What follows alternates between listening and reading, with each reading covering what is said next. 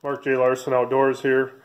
Right now I'm working on a badger rug. I just wanted to show this to you. I didn't show the skinning part of it, but I skinned it with the claws still in it on the front and the back. Where I'm at right now is I skinned it, flushed it, I put it in salt. Same steps as what I started out with on my fox tanning videos. Put it in salt once. I flushed that off last night. It's in the salt for the second time. So this is going to be flushed off.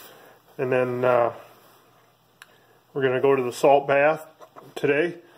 And then tomorrow I'll lay it out and let it start to dry and start stretching and put the tanning solution on it and get it broke.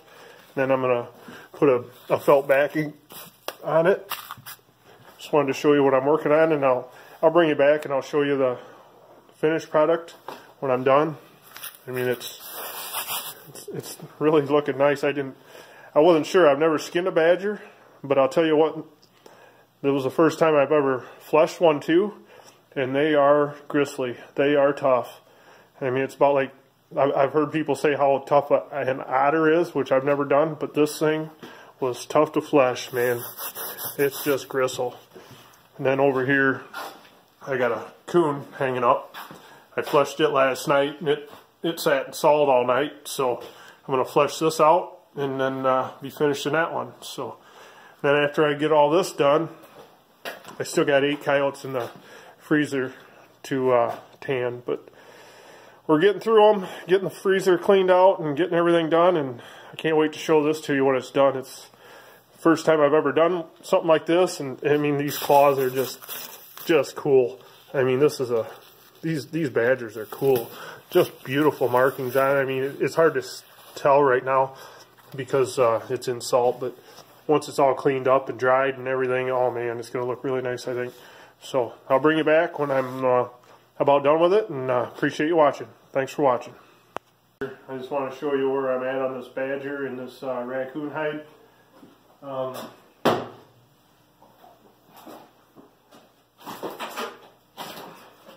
This badger's turning out really nice. Looks beautiful. It's just really cool. I've never done one before, and they're just a cool looking critter. I mean, the hair is so thick on them. I mean, you can just tell how much that's going to stand out. It's not completely dry yet.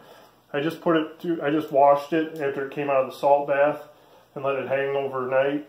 And I'm just getting off work. Still got the claws on it. It's going to look really cool when I get this done with this rug. I'm going to lay it out here. I just wanted to show you the fur on it real quick here. I mean, it's so long. I can't believe it. Once this is dry and this is stood up, it's going to be really long. But what I'm going to do is I'm going to lay this out, the claws up,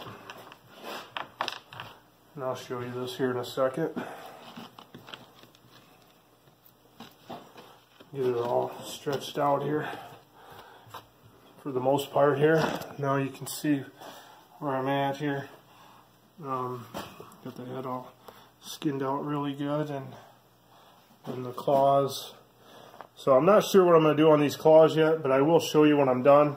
I'm thinking about maybe putting a really light piece of plywood under here, like really thin, or something like heavy cardboard, and maybe filling these with epoxy or something just to hold these claws straight before I put the felt backing on it, you know. But I mean, the back paws are the same way. They still got the claws. The claws just aren't near as long on the back.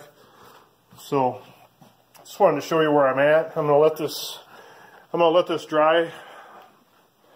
I'm gonna lay this out skin side up and let it start to dry, and then I can start stretching it.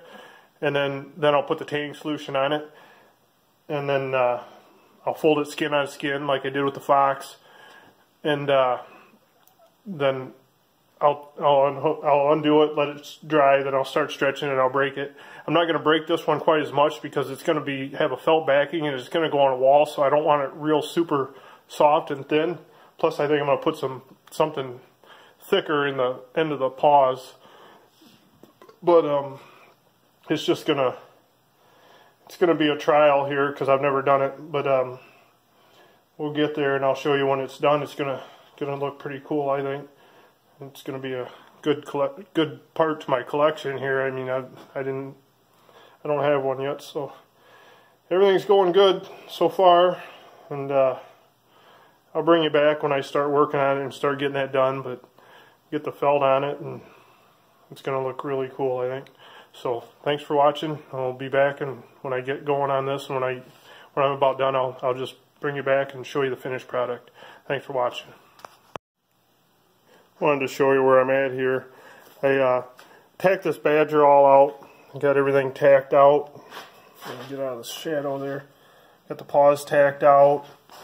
Got the front paws tacked out with the claws where I want them. Letting it dry. Got everything tacked all the way around it. So it's going to start drying. I just wanted to tack it out so it wouldn't start to shrink up a little bit.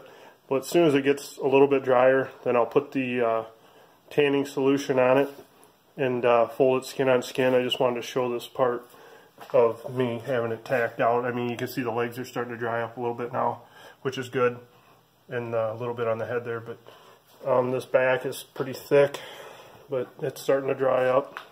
Put the tanning solution on it here in a little bit, and untack it, fold it skin on skin, and then when after it sets in that for 12 hours, I'll fold it back out, and then I'll tack it back out again, and then I'll let it dry and start stretching it. So I just wanted to show you this little part.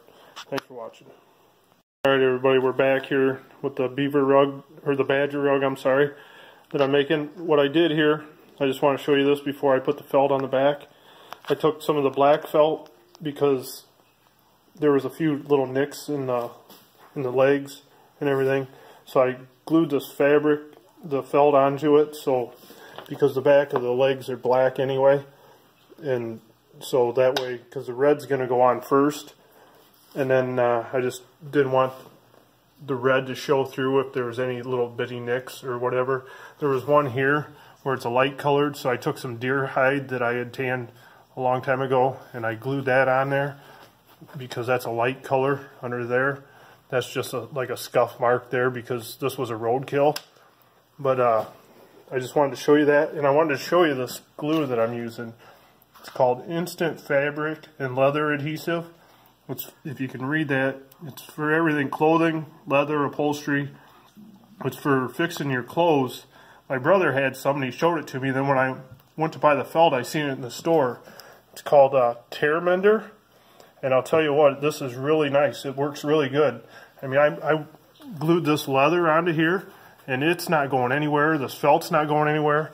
So what I think I'm going to do is I'm going to put a bead around the entire hide and lay it onto the red felt before I even cut it.